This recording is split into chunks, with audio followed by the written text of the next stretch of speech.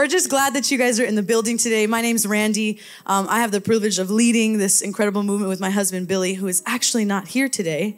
He's stuck in an airport in Washington, D.C.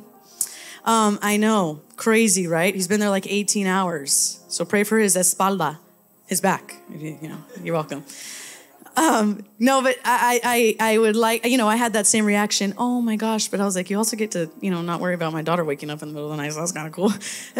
I'm just kidding. No, but I must say that it is incredible because we had already calendared that I was going to speak this Sunday many, many months ago. And Billy was on a trip in Louisiana. And so it's incredible because even in the delays and even in the things that don't go as planned, God already had it all set up. He already had it orchestrated today. So for whoever that's for in the room, I don't know, but you may have had some delays, some cancellations, but the Lord already knows how he's going to work it out for you. Amen? Excuse me. Hey, I'm really excited to be coming to you today, and I want to jump into scripture as quickly as we can. We're just going to continue in this idea of glory. Billy 2 weeks ago opened up really on the idea of glory, foundation of glory, and then he talked about how glory can come from the dirt in the second week. And this week, I'm going to speak to you on prayer in the glory. Some of you are all like, what? We're talking about prayer? I wanted you to tell me like prosperous, favor, blessings, that too. But let's talk about prayer today, yes? Hey, so I'm going to just jump into the text with you right away. Mark chapter 9, verses 2 through 9. I'm going to open up in the ESV translation. ESV translation. So if you'd like, you can look at the Sky Bible, pull your phone out, use your regular Bible. Some of y'all have traditional Bibles in the room. Amazing. I love that. We're just going to jump right in. Are you ready? Say ready. All right, let's read this together. 6 days later, Jesus took Peter, James, and John, his three inner disciples. There was obviously 12, but there were three that Jesus called up here. And it says, and led them up a high mountain to be alone.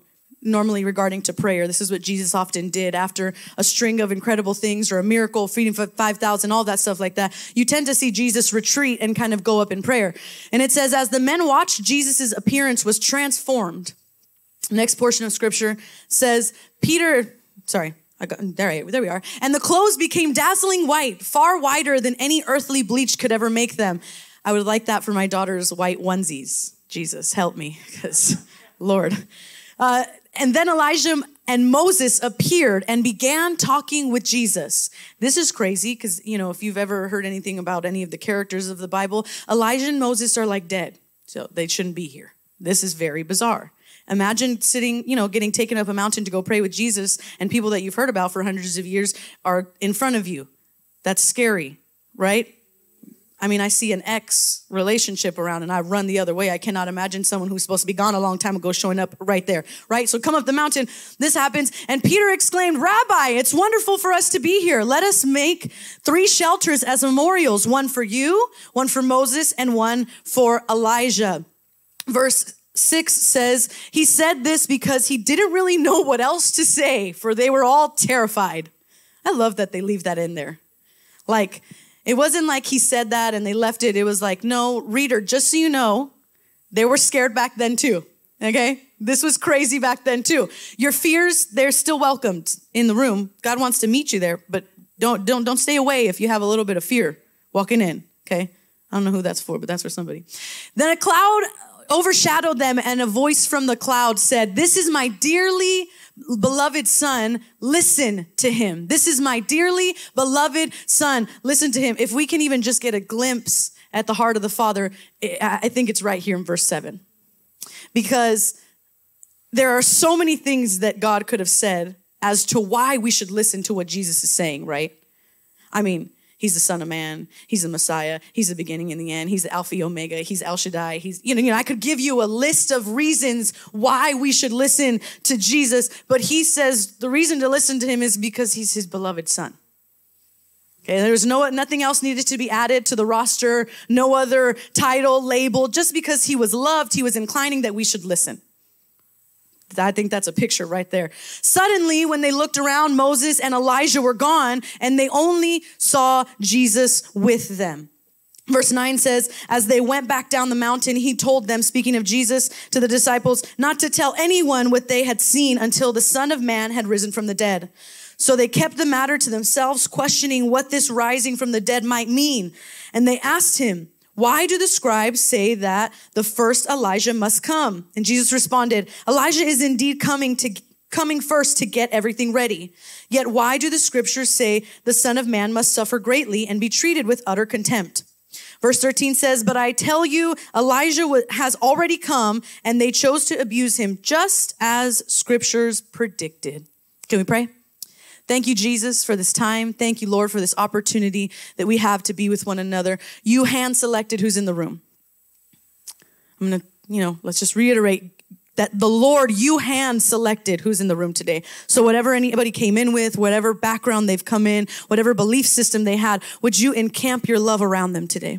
If they leave with nothing else, would they leave with an understanding that they are loved where they are right here, right now, in the middle? Would you open our eyes and ears to hear whatever it is that you want to say to us? In Jesus' name, amen. Can you say amen? Amen. Hey, when I was preparing this week for prayer, and I was kind of asking the Lord, what is it that you want me to speak on? And I tend to ask a few times because, I don't know about you, but sometimes I doubt that like what he's saying, am I hearing that right? You ever been there? You're like, so I'm sitting down. I tell Billy at the end of last week, I'm like, I really think I need to speak on prayer. He's like, that's amazing. I think that'll be great. And then I keep studying through the week, and I'm like, well, who wants to hear about prayer? I'm just being real. Can I be real? Y'all good? We can be? Okay. I'm like, prayer, I feel like everybody kind of knows how to pray. Like, thank you, Jesus. Love you. Here's the things that are going on in my life. Would you help me in Jesus' name? Amen. Right? Anybody else know prayer life as that? That's what I've known most of my life. And so I'm back and forth with God. I'm like, anything else? He's like, no, speak on prayer. And I'm like, Lord, anything else? He's like, girl, I'm still telling you to speak on prayer. No matter how many times you ask, the answer's the same. Speak on prayer. So here we are this morning. And this is a story and mostly known as the Mount of Transfiguration.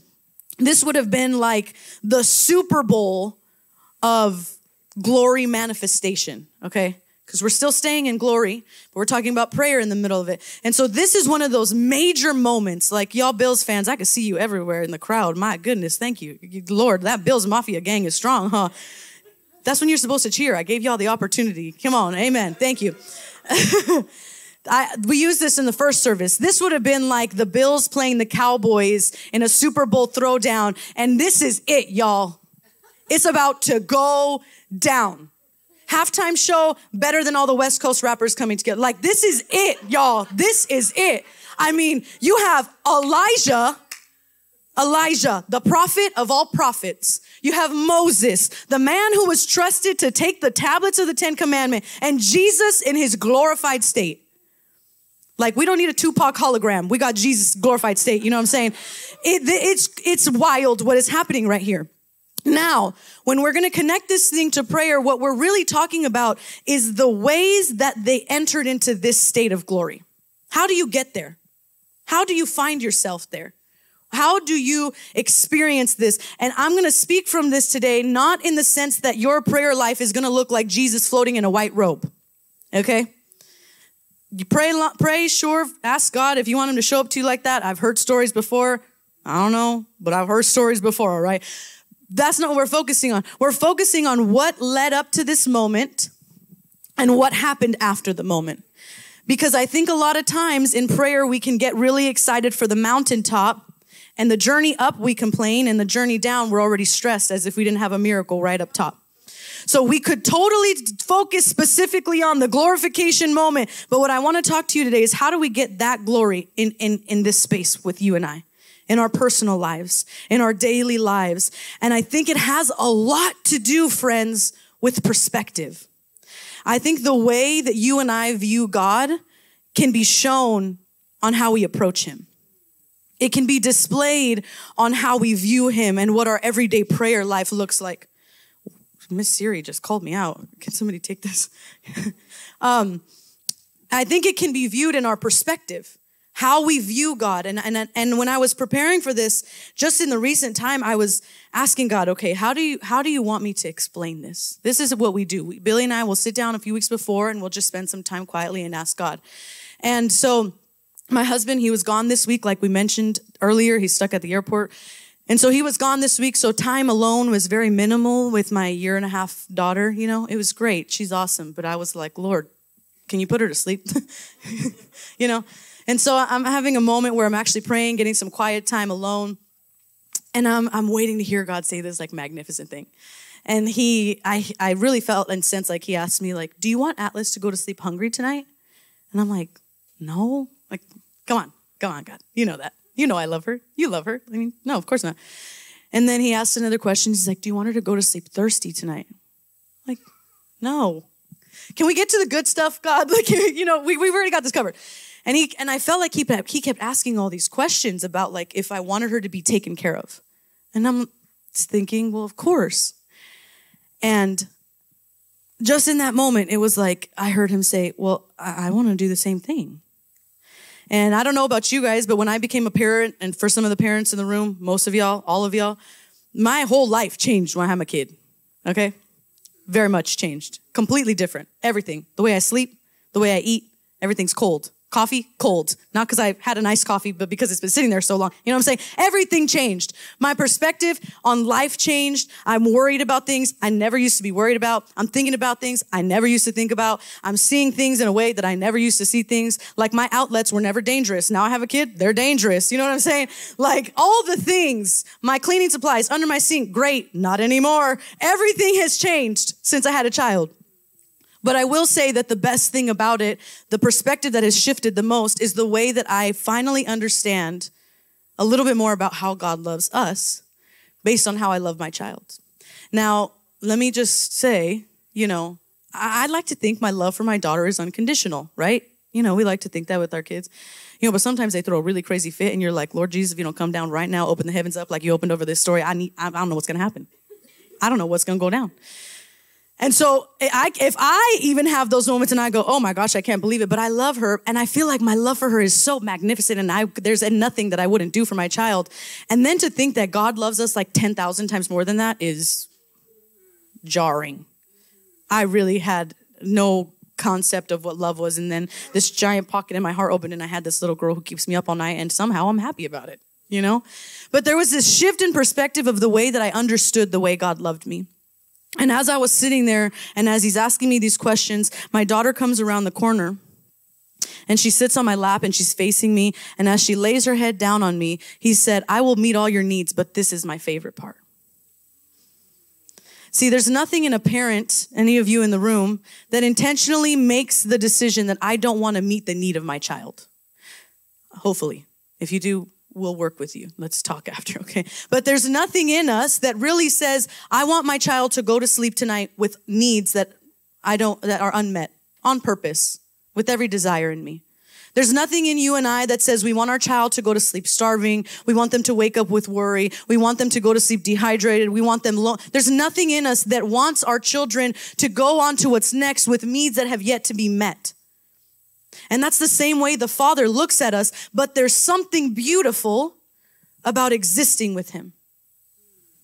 And when we talk about prayer today, yes, there's prayer of petition where you write out your needs and you're believing for this and you're standing on scripture and you're speaking life over certain situations, or you just found yourself in the middle of chaos and you kind of told God, if you do this, Lord, then I'll do this. There's that kind of prayer. But what I want to present to you today is the style of prayer where you exist with God and you have a certainty that your needs are met, so you get to actually enjoy him. I don't know about you, but I have spent a lot of time in prayer, asking for things, speaking so much that I never even give him a chance to speak, so I don't hear him. Almost like I just overtalk him, right? And I think that there's a shift that happens when you have a certainty that all of your needs are going to be met, but you get to commune with him. And I think over the years, we have overcomplicated scripture and overcomplicated prayer. One of the values here at Gospel is simplicity, and not just in simplicity in the way that we do church. It's Sundays. We have a few groups throughout the week, and that's pretty much all we do as a church. We reach out to community. We do all of that. But our focus is keeping things simple. But the idea that prayer might be simple is like confusing to some of us, because some of you may have grown up in traditional homes, or you may have grown up in really strong religious experiences where the way that you go to prayer is when you need something, when you messed up, or when you're out of options. And I'm not here to tell you that God is not there for that, but I'm here to tell you that maybe he's here for more than just that.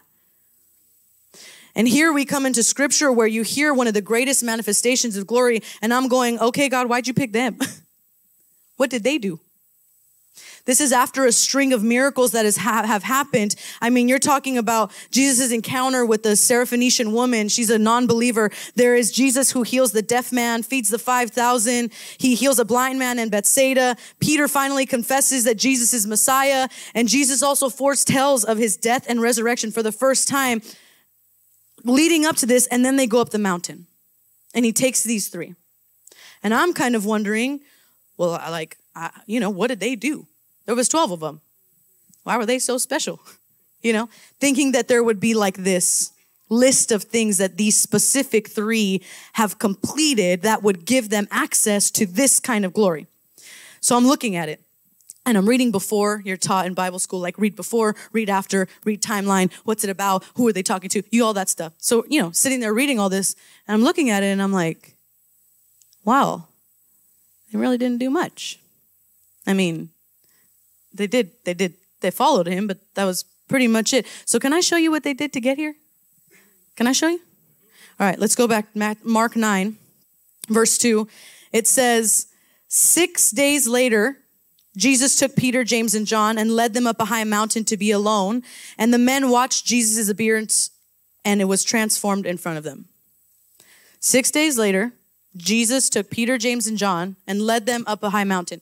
So as we're breaking this down, I mean, he led them, right? So that would mean they had to follow him up the mountain to be alone. And the men watched and Jesus appeared. Okay. They followed and they watched. And then like the greatest Super Bowl of glory just happened. I'm here to pose this idea that prayer might be simpler than we think. That like the breakthrough, the freedom, the experience, it might be a little bit simpler because all these three men did was follow and watch. Can I just tell you today that prayer is simpler than you think? That all the experiences you have, traditions, being told it had to be done at this time, at that time, and you have to do this to be loved, and you have to do that, and you have to, that prayer is so much simpler than we think. Three of the greatest characters of scripture were manifested in front of people, and it was simply because they followed and watched. I think we front end all of these things that are going on and we kind of, I don't know about you, but I've done this. I overtalk God, You ever got that friend that just like talks and talks and you never get a word in? You're like, I'm cool with listening, but man, you can talk. That's like me and Jesus sometimes. I'm like, Lord this, Lord that, Lord this, Lord that. You see him, you see her. What's going on with that? What's going on with this? And he's like, maybe if you just slow down, you could hear me, girl. That's what I kind of experienced this weekend as I'm reading this text. I'm like, wow, we really kind of complicated this whole thing. We really overwhelm people with how to get to God. We really confuse people and create these barricades and these things to jump over and these mazes to get through when sometimes it's just follow and watch. Some of you are being challenged with something today and you want to speak. You want your side of the story to be told. You want your ground to be held. You want your outcome. You want your way. But can I challenge you today that maybe spending some time with Jesus and just following and watching what he'll do with the situation might be more powerful than getting our own hands on the situation. Something shifts when we watch. The Bible says that he works all things together for the good to those who love him. He works it together. Not me. I'm not this like supernatural team with God. It's not like it's Kobe and Shaq and, I'm like, God, I'll set you up. You just take it. No. He doesn't, this is a crazy thought that some of you are going to go, what? But he doesn't need me. He wants me.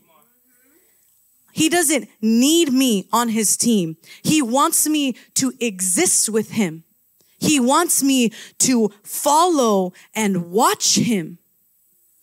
It's so much simpler than we've made it. There is so much noise that tries to distract us and pull us out and get us to not focus on prayer. But I think that this shift, what's going to happen today is that prayer might actually become an everyday thing for you. Would you look at that? Could you imagine that? That it might become a practice in our lives. I mean, imagine what our life would be if we spent 5 minutes a day existing with him. You know, this week, I feel like when you prepare a message, God's like, well, you got to go through it first before you really give it to anybody. You know, because I was ready to come up here and teach on prayer and be like, the power of God. And he's like, sit down and pray. And maybe I'll give you something to say. So, you know, just sat down and prayed. But it was like this moment where God was like, okay, let's see. So what did I do this week? And this is just a practical tip for you guys. There were many times throughout the week, at the end of the night, Atlas will go to sleep. That's like free time. Mom's parents in the room, your kid goes to sleep. You're like, whoa, you know, ready for the day. And so I go downstairs and I'm cleaning up the whole house. And normally I turn on like my podcasts or like videos or shows that I like to watch at the end of the night that I don't really have on when we have the kids around and all that. It's nothing crazy. Take it easy. Okay. It's like reality TV show. It's not good, but it's not that, you know. So we're back and forth and I'm listening and I hear God saying like, just throw worship music on. And I'm like, right now? It's going to put me to sleep. Like, I'm tired right here scrubbing the kitchen. Like, you really want me to? And I'm like, okay, how am I going to explain to people on Sunday that prayer is simple, but I just can't even switch like my entertainment for 5 minutes tonight? Sometimes changing your routine of prayer is like just being okay with switching your entertainment form one time a day. Sometimes it's literally saying, I'm watching this, but I'm just going to listen to one worship song right now. Not like 5 hours of your day and this. And it's literally like, just, I don't know, turn on a message like at one point. And this isn't to guilt anybody or to tell you how it should be or anything like that. But in my life this week, I can't even explain. I don't understand. I'm like, was this it, Lord? Like just once a day to just switch something out? I start my morning with prayer, but normally my prayer starts with Lord this, Lord that, Lord this, Lord that. And the moments that I switched out my entertainment this week, it was like, I'm just going to be silent. And I was scrubbing the floor of my restroom this week. You know, Mexicanas, we know how to clean. So don't even try me. My grandma will be proud. I'm scrubbing the floors, literally hands and knees. Forget the Swiffer, that don't do nothing. I'm on my hands and knees with all this stuff, cleaning up. And God was like, this right here, this is the kind of prayer when you're asking and interceding. It's like scrubbing the floors. This is the challenging part where you're putting in work. You're bringing forth everything. You're spilling it all out. But the prayer that's where you just watch and follow is where I actually just get to go into the restroom and it doesn't smell bad. Like I get to enjoy the work that I put in. I get to enjoy my house because it's clean. Like when you exist with God, when you're just with him because being with him is enough, it's like you get to actually enjoy the parts of him that don't complicate, stress, or give you anxiety. And I don't know, when I came to this thought this week, it was really centered around, man, look at what God manifested in front of these men, all just because they were willing to follow and watch. Can we continue in the story this morning? So again, first thought is prayer is simple. If you're writing notes, you can go on there. I think even in that thought that prayer can be just existing with God sometimes isn't even a traditional thought, right? Some of you have tradition or you were raised in a traditional household or whatever. And I think tradition is beautiful and it's to be honored for what it did in the time that it was most prominent. But I think today tradition can kind of just become roadblocks for some people that have been traumatized by tradition, that have stuck to tradition but missed out on God, have done all the traditional things but never got the love that the tradition was supposed to bring. And I think that when we continue in this conversation, really lining up that sure, tradition is great, but let's see what happens when Peter tries to bring tradition into the room in this extravagant moment. Mark 9, verses 5 and 6, it says, Peter exclaimed, Rabbi, it's wonderful for us to be here. Great, gratitude. Love that. Love that, Peter. I mean, I would be too, man. Like, Elijah, Moses, Jesus. This is great. I want to stay right here. Don't send me down this mountain, Jesus, because I'm great right here. So, Peter felt the same way. Let me show you. It says, he said, let's make 3 shelters as memorials, one for you, one for Moses, one for Elijah. He said this because he really didn't know what to say, for they were all terrified. Yeah. I mean, he's like, let's just set up camp right here. Let me just make you a little house. I mean, I don't know that I would try to build a house for like Elijah, Moses, like these glorified, like how are you going to fit in? There's all the technicalities. But I'm thinking like of all the things you can do, Peter was like, let's just stay right here on the mountaintop.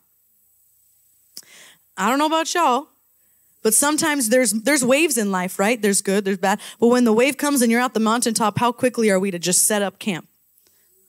As if God doesn't have more, as if God doesn't have a continued plan. But he tries to set up camp. And let me tell you why. This is a reference to the Feast of Tabernacles, also known as Sukkot.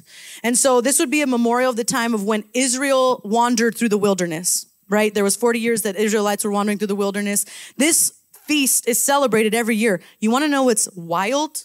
If y'all even doubt for a second, it's okay if you do, but let me just tell you this.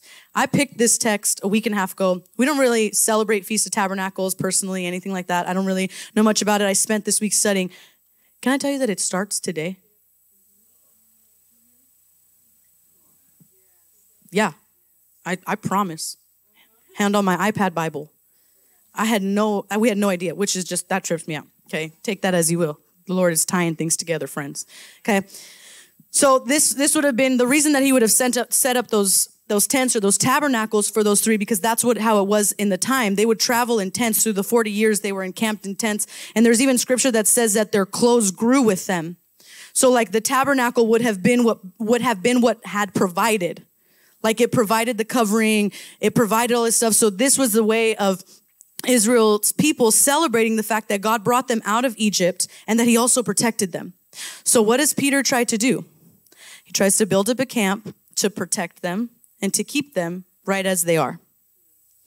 I don't know about you, but isn't that what we do?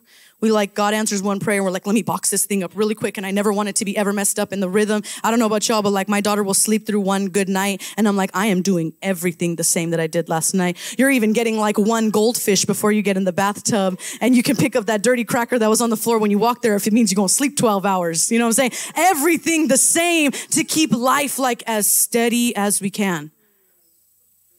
And I think that's what Peter was trying to do. This is magnificent. Let me just build my own thing to keep this experience on a high so I never lose this feeling. I've come to tell you today, friends, that waves are going to continue. New Testament talks more about suffering than it does about sin, repentance, or anything else. There is this realization that when you come into communion with Jesus, that even though he's on the mountaintop, he'll give you glory, but he'll be with you when you go down, and he'll be with you when you go back up, and he'll be with you when you go down. We have no need to set an encampment, but can I show you what God does? The next verse says that there was a moment where he asked this question because they were all scared, and he looks back and they were gone. But between the moment of him trying to set up camp and them being God, scripture says that a cloud came over and overshadowed them. Translation would have been like there was a covering.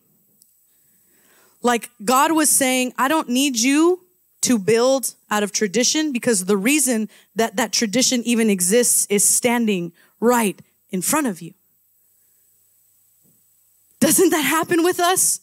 That we try to make everything look and feel and sound right so that we can get God in front of us, and then we miss out because we're so distracted putting this together, the fact that he's already right there. We get distracted with the noise and the chaos or the traditions of life, and we kind of say, let me just, and then you look back and it's like the reason we even did this is so that we could get to Jesus, and then we're distracted on doing the thing and we never actually get to Jesus. I think when your perspective changes on prayer, you're okay with your prayer life not looking traditional. When your perspective changes on prayer, you're okay with your prayer life looking different than your neighbor's prayer life. You're okay with getting into a rhythm that works for your life as long as you're getting with Jesus. Can I tell you, friends, I know that it can feel complicated following Jesus, and you can feel like there's all these things to do. Whatever you do, pray, but I ask, don't do less. You don't have to do more in the beginning of your relationship with Jesus. You don't have to make it more complicated, but whatever you do, don't do less. You don't have to do more, but don't do less.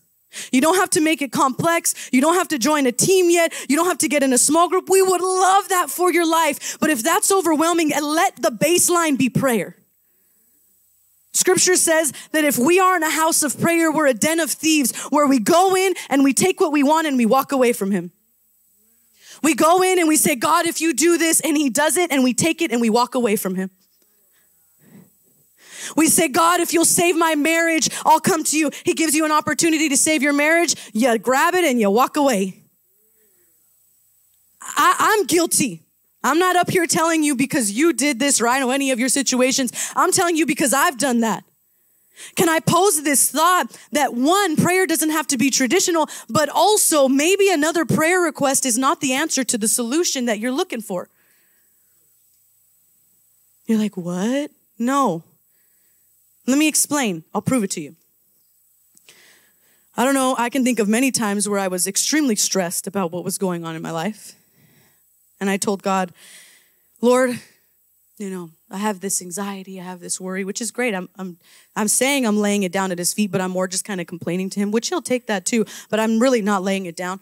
So I'm telling him, Lord, I'm really anxious about this example, a job. I'm really anxious about getting this job opportunity. I want this job opportunity, Lord. If you make a way, I know that we're going to have this and we're going to this, and this is going to be great, and I'll give you glory and you'll be faithful, right? Answers to prayer, get the job, get the better pay, get the better hours. Everything's great. Oh my goodness, this is amazing. 2 weeks later, little Johnny's teacher calls and something goes on. So where are you again? Lord, I'm anxious. I'm nervous. That's okay. That's fine. He wants to hear that. Like we said in the beginning, he wants to meet your need. But maybe the solution is not just a bunch of answered prayers. Maybe the solution is exchanging your time with a little bit of peace.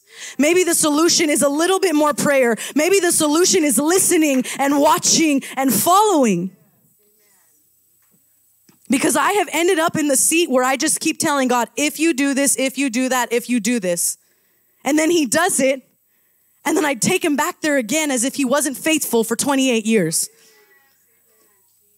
And there's this shift that happens when you view prayer a little bit different. I pray that when my daughter, starts to comprehend a little more, that for all of the days she remembers anything, she knows this, that her parents are for her. That's what I want. She will be loved and loved well, but I want her to know we're for her. We're for you being healthy, number one. That is my top priority for my daughter, is for her to be healthy. A part of my life, there was a lot of toxic relationships. My parents' marriage got really muddled. There was a really bad divorce. I've had really dysfunctional relationships in my family, all of these things. I worked through a lot of years of that, narcissistic relationships, all that stuff. If you deal with it, if you give that, you're welcome here. Let's get some help. But let me tell you that I refuse to be a parent my daughter has to heal from. I refuse. When I make decisions every day, as much as I want to give into myself, I don't want to be a parent that my daughter has to heal from. So I will reset. I will back up. I will give up. I will lay it down. I will be wrong 1,000 times over if it means my daughter's healthy. So when we come to prayer, you have to know, and we have to know that everything that God wants to work together is so that you are aware that he's for you. Now, when you come with that truth, you're praying from something, not for something. Okay? Let me tell you, when you know that he's for you, you are praying from the truth that you are already loved. You are not praying to be loved. Does that make sense? When you have an understanding that he's for you, you are really stepping into a new identity, that I pray from the truth that he loves me, that I'm his chosen, that he hand selected me, that I'm the righteousness of Christ Jesus. When I know all of that as truth, when I approach prayer, it's a lot different. I do have a confession to make. Can I make a confession to you this morning, church?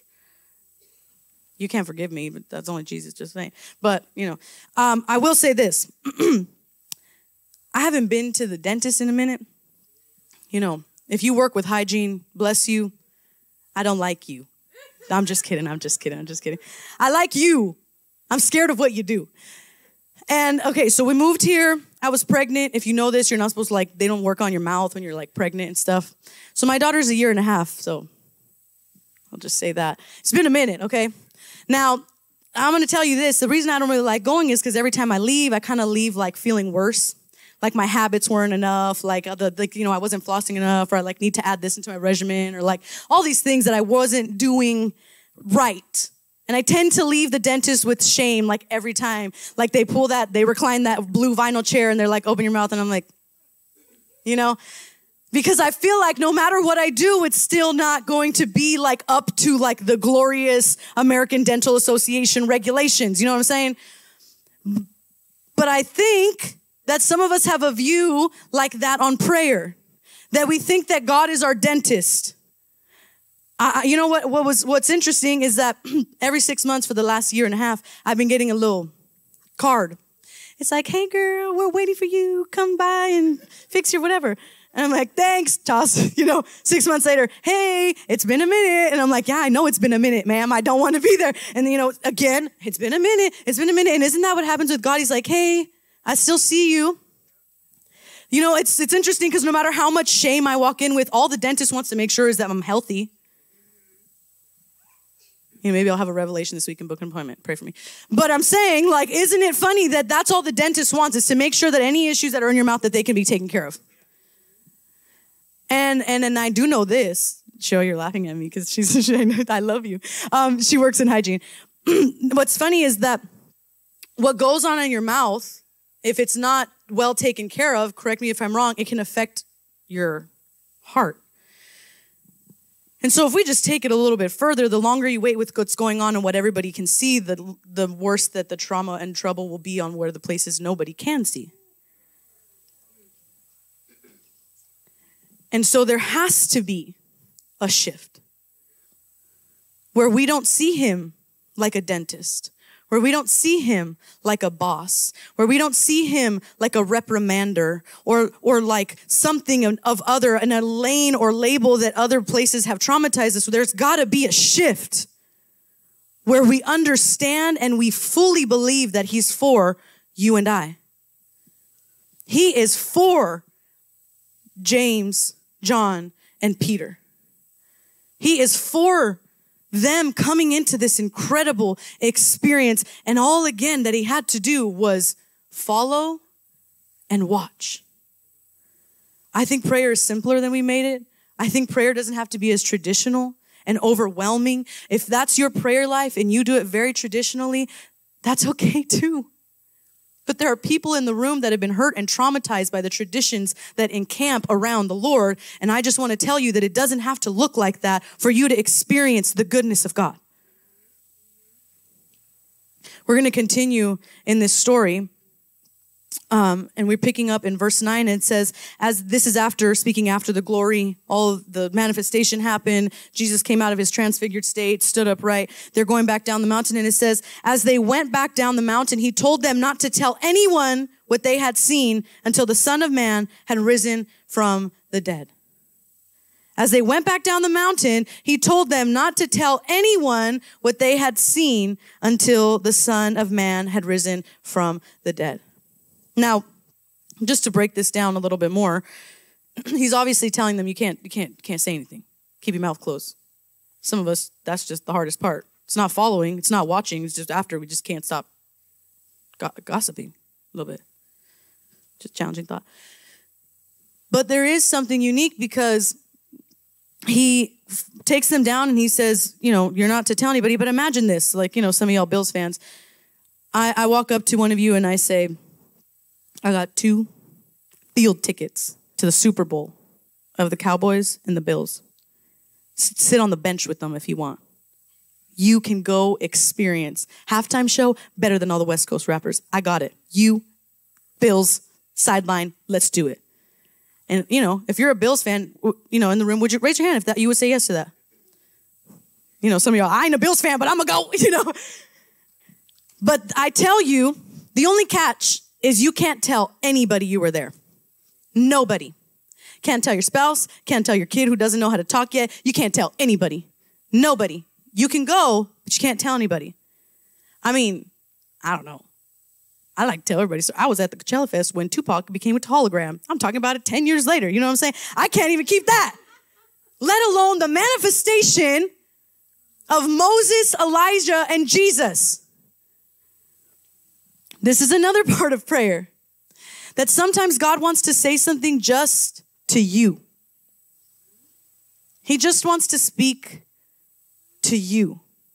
Sure, he'll give you a word. He'll give you an answer for what you're looking for. He'll give you something to share with somebody.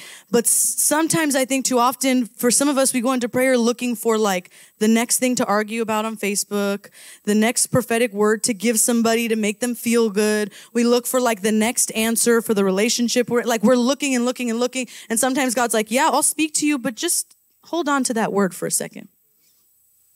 Just for a second right there. And it's interesting because he tells them, don't add this to your resume. Don't add this to another thing that it just becomes a list of great experiences. The third thing about prayer is not for your resume. Let me break it down. If you think about what a resume is a collective of all of the things you have achieved, all of the work you have put in that would give you access, opportunity, or you would be deserving of a new position, a new job, a new this. And I think oftentimes we come to the Lord in prayer and we write out the things we've done. God, remember when I did this? God, remember when I did that? And then I listened to you here, and then I did this. Can you please answer this prayer? Here's my resume. Lord, I was obedient that one time, and I followed you this one time, and I did all these things, and then here, can I have what I was asking for now? Am I worthy? Or we write up a resume, and then some Christians walk around puff-chested. Listen to me. This is what I've done. I saw Elijah, Moses, and Jesus manifested. You have to listen to what I got to say. I go to church every Sunday. You can't tell me what to do. Oh, I pray every night. I don't need correction. Oh, I hear the voice of God. God's my pastor. I don't need a pastor. Oh, I have a diary. I don't need community. I'll just tell my diary everything. Because you have all this list of things that you've done and accomplished that would keep you out of what God actually has for you. Jesus explains how to pray in Matthew 6, and he says, but when you pray, go away by yourself. Shut the door behind you and pray to your Father in private. Then your Father who sees everything will reward you. Then when he sees that our hearts are pure, that I don't need anybody else to see what's going on, yes, he's going to get his glory. His glory is not dependent on whether or not we open our mouth. His glory is his glory, and his glory will always be his glory. But there was something right here in Matthew 6 that shutting the door, canceling the noise that gets you distracted and pulls you out of prayer, getting away from the opinions and the labels and the begging God and all that stuff, just shut that door and exist with him. The best part of my relationship with my daughter, there's a bunch of things, but it's when I sit and she comes and lays her head and has no need in the world. There are parents in here of adults, and you miss and hold on so deeply to the days that your child would lay their head on your chest. When they would roll over in the morning and they have the biggest smile at the first start of the day, where they were excited to see you. They didn't need anything. They didn't want anything. They were just happy that you were around. There's a shift that happens in our everyday lives when we begin to exist with him. And the only reason that my daughter runs to me every time is because when she runs up to me, she knows mama's for me. Mama wants what's best with me. Mama loves me. Mama makes me laugh. Mama gives me peace. Mama puts me to sleep. She feeds me my food. I am everything that right at this point in time, she needs no one else but mom and dad. If she had nothing in the world, but she had mom and dad, she would be fully satisfied. If everybody else left and there was no one in our life, Atlas would still be so content with the fact that mom and dad were around. She doesn't care what house we go home to. She doesn't care what car we get into. She doesn't care what's in the bowl of food in front of her. Sometimes she does, but most of the time, you know what I'm saying? There's this beauty that all she wants is to exist with me. And I think God wants to commune with that side of Chautauqua County in this next season. Can I just prophesy that we're going to go into a season of prayer? That we're going to go into a season where we exist with God, where he can confirm to us things that we've been asking questions, that we can hear him, we can love on him, but we can lean back in the loving arms of the Savior, or we can sit at the feet. That song that we were singing, The More I Seek You, I want to sit at your feet, drink from the cup in your hand, lay back against you and breathe.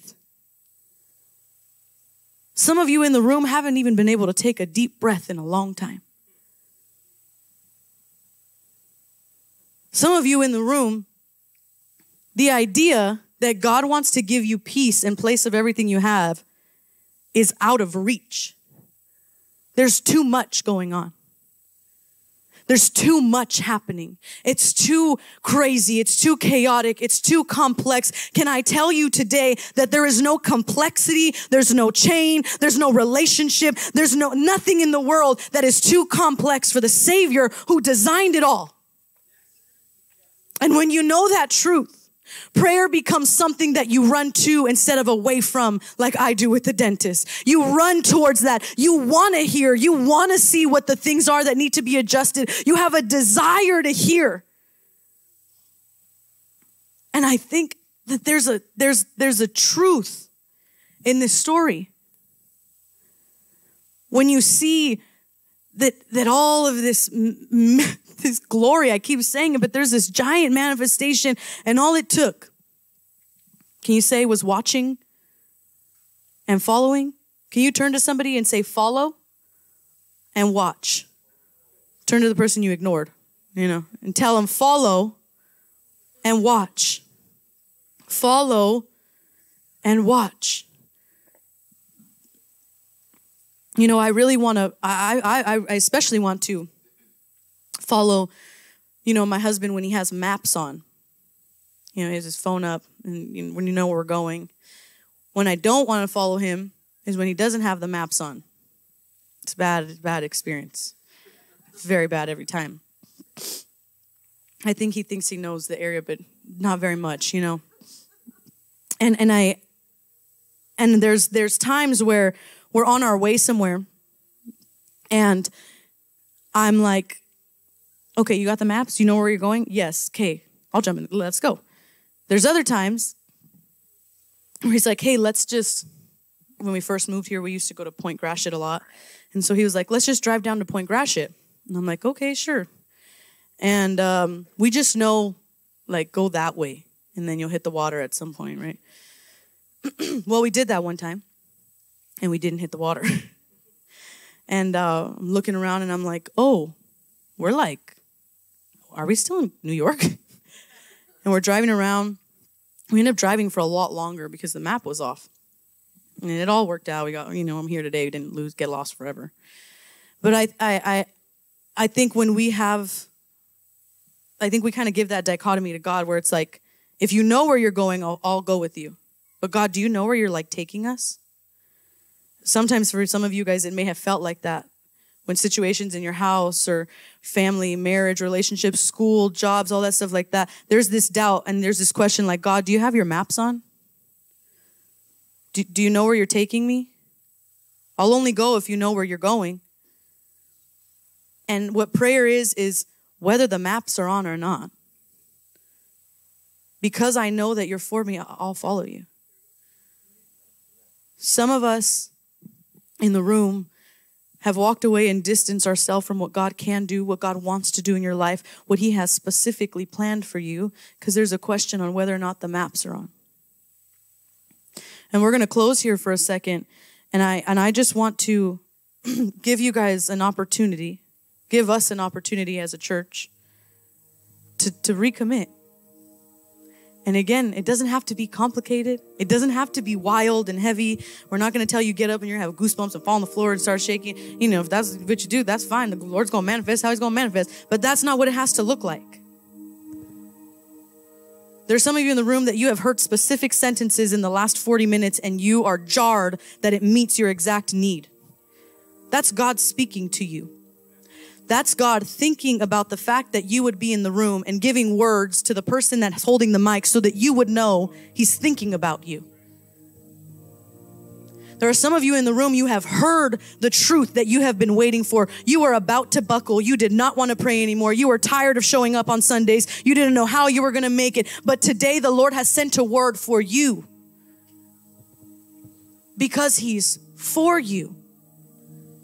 And I have a certainty in my spirit. I had so many other things that I was going to preach on that I thought were way more preachable. And he said, just tell them I am for them. Just tell them I am for them. So many of you walked in with a lot of things. Why do you think we sang that song? I meant for like the 5th time. Because we can't shake the truth that he's for us. We're repeating it over and over again because there's people in the room who still don't believe it. Sometimes you sing because you believe, and other times you sing until you believe.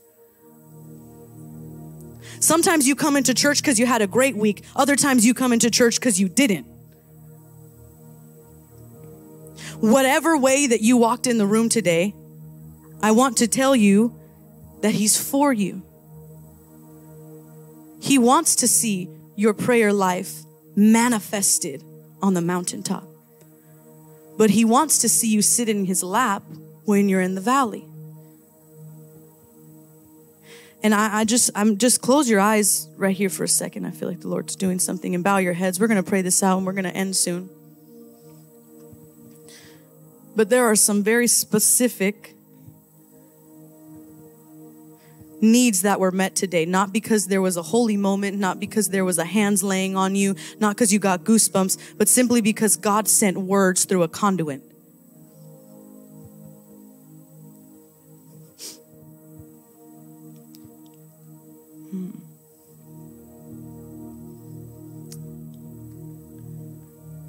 Remind him, Jesus. Remind them, Jesus. He's speaking to some of you right now. Some of you feel something you haven't felt in a while. Some of you are feeling something you've never felt before. Come on, just take a deep breath, church.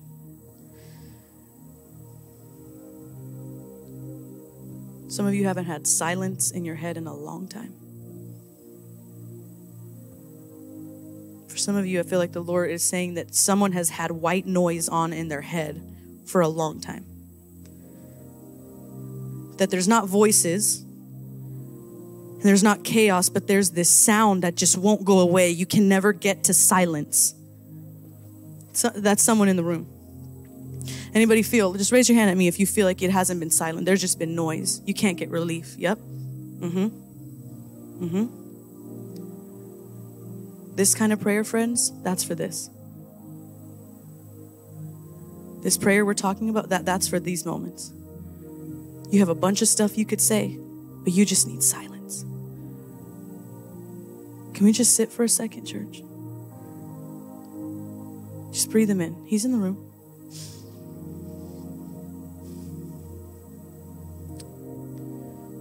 He's draining. He just opened a drain in someone's mind. He's letting all that excess out. You feel the release? Breathe in again. He just like punctured a hole in a balloon and someone's feeling relief for the first time in a long time. Yeah. Jesus.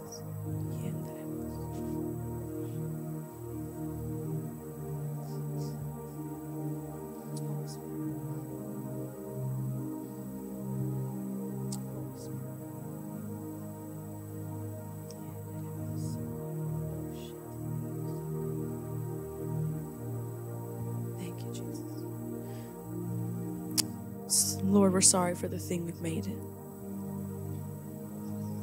We're sorry that we have even created dens of thieves in our own minds, where we come and take what we want and we walk away.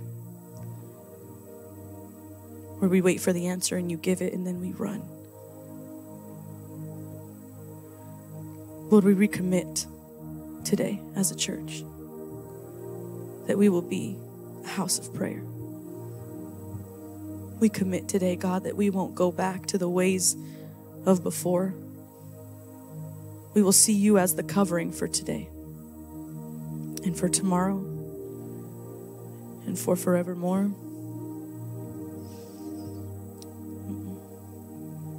Holy Spirit, thank you, Lord.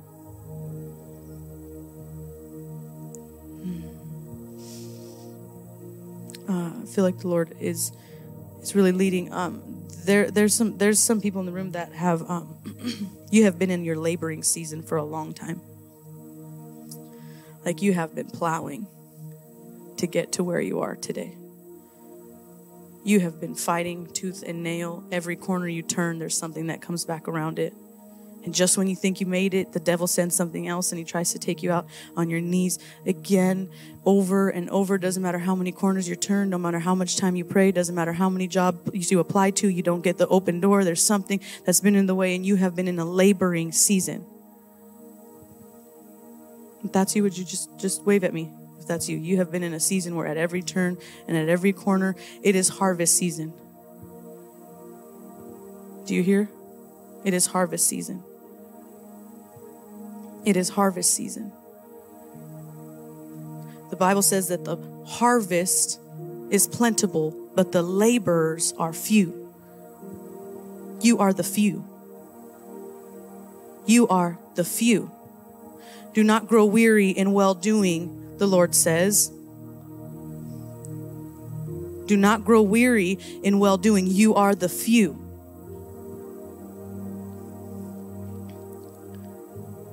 Jesus. We're going to open the altars after this service ends. And if you feel like any of those things were relative to you, we're going to have the prayer team up here. We're going to leave this music on. We're going to turn the lights down. We're going to create an environment. I want to honor your time and I want to honor what you're here in the room for. But the Lord, He's moving still. On your way out, you can drop your giving. If today you feel like this was something you were supposed to give to, we have a whole moment of generosity that we're supposed to do. But if the Lord leads you and you feel like it, then listen, that's all we're saying. We're not asking, when we talk about generosity, we don't need your money. We just need you to ask God what you need to do. That's all. But we're going to pray and we're going to open this up and our prayer team is going to come forward. And I will challenge you, do not walk out of this room, friends. If there's a recommitment to this kind of experience, some of you are going to walk out with relief you haven't felt in years. No medication could give you, no therapy could give you, no conversation could give you. And I will challenge you, if you want that to be a sustainable life, don't walk out. Can we pray? Father, we thank you. Would you lift your hands in the building, in your seats? God, we thank you for what you did today. God, we ask that you would continue to move, Father. We stretch our hands as a surrender. Whatever you want to continue to do in this building, in this space, we give it over to you, Holy Spirit. We ask that you would continue to speak to your people. Would people walk out today different than they ever did? Would this be a moment where we are marked forever? We thank you. We hand this over to you. We commit all this time to you. And we love you, Jesus. And we honor you, God, for all you've done. All God's people. Come on, would you say amen? Amen. Put your hands together, church, for Jesus. He's so good. He's so good. Hey, we do have a few things coming in the next few weeks. We've got, we have got our Harvest Festival coming. We got a youth night. We're really excited. Harvest Fest is really incredible because we're actually going to be able to partner with some local organizations to feed some of the locals in town. We're doing Reed's Road Bags. If you guys know about it, it's about a little boy who was diagnosed with a terminal illness many years ago in our community. And the parents spend a lot of time in the hospitals. They didn't have a lot. They didn't have gift. You eat takeout every day, your cafeteria food, you're brushing your teeth in the restroom sinks, you're trying to do all that stuff. I know that experience too well, and these Read road bags are to give to parents or people that have to be in hospitals for long extended stays. So if there's no other way you get involved in the Good News Fest, we ask that you guys would contribute in some way towards the way that we're partnering with Partners in Kind and Reed's Road Bags. But we will end here, because I feel like the Lord wants to keep doing something at the altar, but we want to honor your guys' time. So we love you, friends. We love you guys so much. Would you continue to pray for us this week? We're going again to another church to continue to raise money for the building. I want to tell this last testimony really quick, and then I'll let you go, I promise. Okay. Billy was in Louisiana this past week, and that's where he got stuck on the way home. And he sat down with a minister from Paris, France, who was in town also at the conference that he was speaking at, and they sat down and he's talking to him. And this man says he's trying to take a Jesus-centered, gospel-driven, simple church to Paris. Now, if you know anything about Paris and European culture, it's very different. The idea of religion and sitting in these spaces is almost like kind of like a little, it's interesting. I don't want to categorize or stereotype anything, but it's a very different culture. So when we heard those three words, if you know anything about gospel, we're a Jesus-centered, gospel-driven, simple church. So Billy felt the need to sow. And he was like, he texted me and he said, I don't know how. We're in a season of raising money ourselves. We are believing for $260,000 and who knows how, but God is going to take care of it. So what are we doing trying to sow seeds to other people? And God said, put it in the ground and I'll take care of the rest. So we sowed. We sowed $1,000 to a church in France, believing that the gospel will make its way into Europe. And we were extremely nervous, to be truthful. And he walked out, and within 5 minutes of leaving the restaurant, can I tell you that the Lord multiplied it by 10? And he got a text saying that a church in Louisiana is giving $10,000 to Gospel Church for the new building fund. If there's anything you leave today, that the Lord is going to continue to take care of the righteous. I've never seen the righteous forsaken or a seed begging for bread. The Lord is breathing on what's happening here. So don't wait, friends. Don't wait. Amen. Okay, let's pray. Just stretch your hands. Lord, we bless them.